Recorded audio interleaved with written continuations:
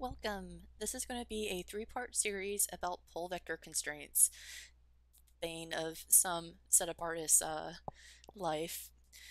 So what we're going to do in this first podcast is actually talk about ikHandles and pole vector constraints in general. So if you are pretty experienced, this is probably going to be a very boring podcast for you, and you might want to skip ahead to the actual podcast where I'm explaining the different setups for planes versus locators. If you are new to rigging or you just want a refresher on ikHandles and pole vector constraints, then totally feel free to stick around and listen to me talk, basically.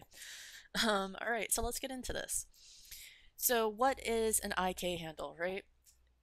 It is basically, it stands for inverse kinematics, and basically it means that I can take an object that Maya creates and translate it around. So rather than having to do forward kinematics, or FK, where I rotate one and then have to go and rotate everything else accordingly, IK will figure it out for me. So I just translate a Maya object around in my scene, and it figures out the rotates of my joints for me.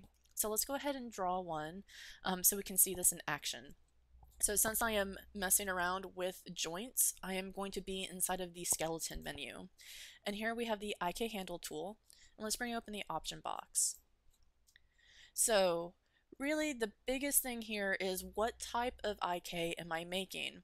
So for anything like arms, legs, wings, ears, you can use the system pretty much anywhere that you want to. But if there's a center joint that you want to have control over, then you're going to want to do a rotation plane or an RP solver versus a single chain or SC solver. And the main difference between the two is that rotate plane has a twist channel that we can affect through a pole vector constraint. So let's go ahead and apply this. I can draw it inside of the viewport by selecting where I want it to start and then where I want it to end. So I believe it's shift. Yep. Or if you have joints sitting right on top of each other, sometimes that can be really aggravating to do because you'll end up selecting the wrong joints and then it won't actually draw the handle for you. So what we can do is we can hit the Y key to bring open the tool again, and I can actually do this through my outliner. So over here I have my joint chain fully expanded, so I can click on the joint that I want to start with, and then since I'm on the Mac, I will command click on where I want it to end, and it will go ahead and draw the ikHandle for me. So this method I find a lot easier to do, drawing a ikHandle through the outliner, just because I can actually see what it is drawing the IK on. I can dictate exactly where it's supposed to go.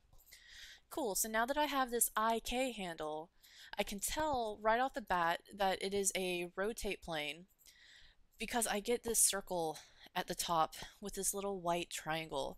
The triangle is telling me what direction my joints want to bend in. So when I actually translate my ikHandle, I can see how my knee is supposed to be bending. That's what this triangle is dictating. So if you do not see this white triangle little circle thing above your joints when you draw your ikHandle, make sure that you are drawing the right type. If you're drawing a single chain, we're going to end up running into errors when we try to apply our pole vector constraint. So cool, I now have an ikHandle and I can translate him around. Awesome. I don't want an animator selecting an ikHandle and moving it around. An ikHandle is still a component of the rig, it's not an icon. So what we want to do is actually make a control for our animator. So we can go to create, and I'm just going to create a circle, something really simple. I just want to make it a little bit bigger, and then we can snap it to our joint.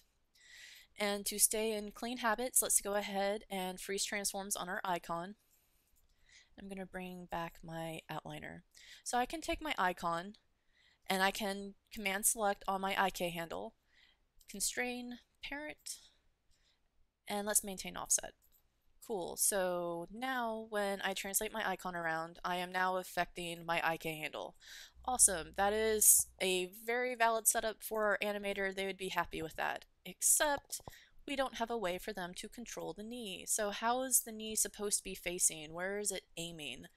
right? That's the whole point of doing this rotate plane solver. We want to be able to twist our knee around. So to do that, we need one more icon. So let's go ahead and make another circle. And typically what people do is they'll take this icon and they'll snap it to the knee or elbow or whatever system they're working on, and they'll just translate it away, modify freeze to stay clean, and then they'll take this icon and the handle, the IK handle, and they'll go up and do a constraint and they'll say pull vector. And we can see the joints have shifted, and if we check them out, they did pick up rotate values. So if I undo past that, just to show, right now they're 0. So it's when I apply this pull vector constraint that my joints become unclean. Right? And that's what the next two podcasts are going to address. How can we apply this pull vector, which I want, but still maintain good values, 0 values on my joints? So let's go ahead and dive into the two methods that I have for that particular process.